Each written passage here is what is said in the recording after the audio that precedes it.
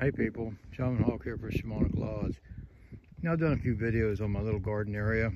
Again, this is to show you, not that I'm some outstanding dude or anything, but just how much can be done by one person at a very moderate pace. You know, I'm not out here to work myself to death under the sun. But I've done a couple videos on Instagram and here about how I was making these garden beds without spending any money, just my time.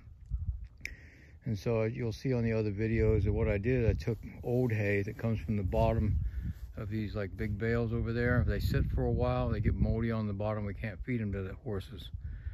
And I lay it down like I did here, and then I pile old leaves on top of that, old dirt on top of that, plenty of horse shit and wood chips on top of that, and just alternating layers. Well, this is like 3 months later. You know, I got really good soil here. You know, I'm gonna turn it over 2 more times, probably put some old leaves on it again that I've had stacked up. That's my little composting area. That used to be full, and it just settles down just with water and heat. I'll move them up and turn them over and put them back in one of those circles. Here's what's left of my broccoli starting to get heads, what's left of my chard. And then I take the other old hay, you know, when I make these borders and footpaths, it'll get packed down, it'll stop erosion. It's a little higher than this area. But like I said, it's just me doing this moderately. This is the second time that I've turned these beds over. I'll do it 2 more times in the winter. What's left of my tomatoes, I'll take that apex down. You know, I'm gonna feed these old tomatoes to the chickens. What's left of my Russian kale. So I turned that one over yesterday. I'd flip it with the shovel.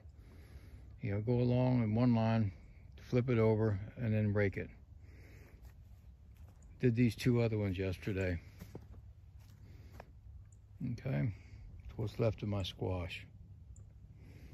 So yeah, not that hard to do. Gotta do this bed today, probably today, depending on weather. And this is an area where I had extra hay. Put it down, you can see the horse shit there and the wood chips. It'll get a layer of leaves today, and just lay it over top and let nature work on it. When the rain hits it and the sun hits it, you know, all these other enzymes start going down. That's bordered with small sunflowers. You know, get at the feed store. Let me show you what the soil looked like in the beginning, what I started with. Grass like this is what the hay went over. You know, just spiky old grass and soil that just doesn't do anything. It's an expansive soil. It gets super sticky, like it has super glue in it. And then I start from one end like I do here. I just fill it up.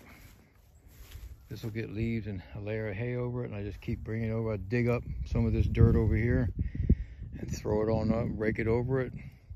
And just fill that all the way. And then come springtime, I'll be able to plant all of this, and I'll probably do corn here.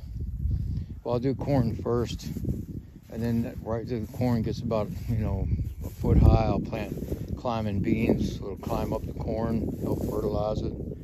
And then after that, I'll plant some squash in there. You know, bush squash, bush beans. And it'll just be one big field of vegetation, or big patch of vegetation, that's all ready about the same time. So like I said, this is just one person doing this.